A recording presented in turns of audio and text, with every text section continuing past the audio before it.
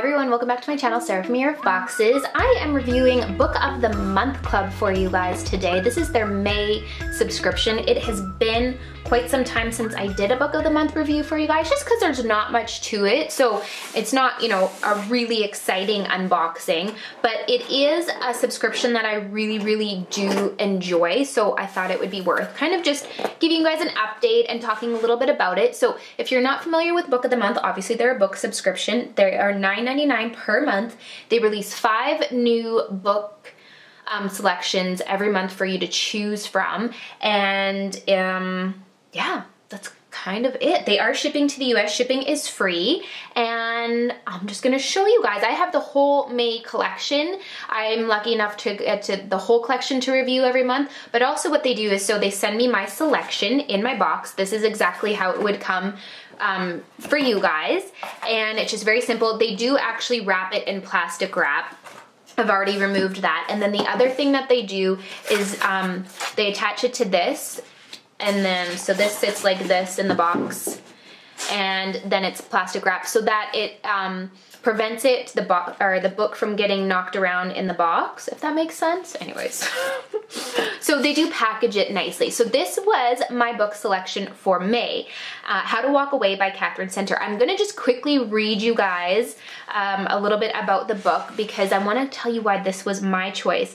So it says, Margaret is just about to step into the bright future she's worked so hard for so long, a new dream job, a fiance she adores, and the promise of a picture-perfect life just around the corner. Then suddenly, on what should have been one of the happiest days of her life, everything she worked for is taken away in a brief moment in the hospital.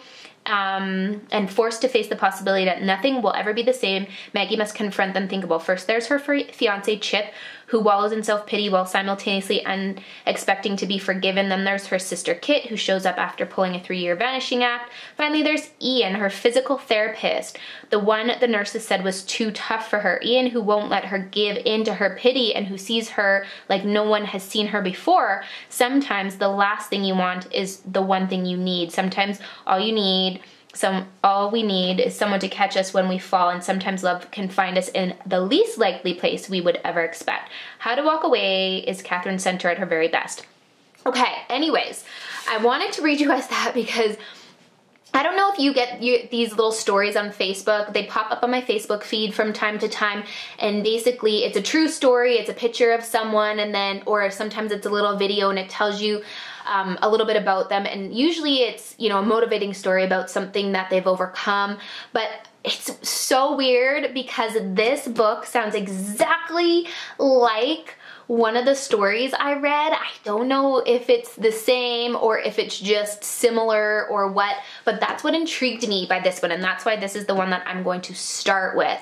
So that is my selection for May. But then we've also got, I'm not gonna read you guys about these ones, The Perfect Mother. So we have that. That one actually sounds really good. That will probably be my next one. We have Small Country. We have Still Lives. And then we have The Mars Room. So I love that they have a variety every month. They seem to have a little bit for everyone, different kinds of books, different genres, that kind of thing.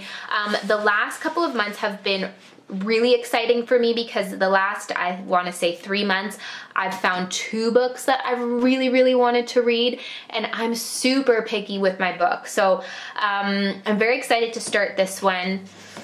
I kind of want to start this one at the same time, but anyways, my last month's book selection was amazing. I read it so fast. I think I read it in like 3 or 4 days, which is like a record for me.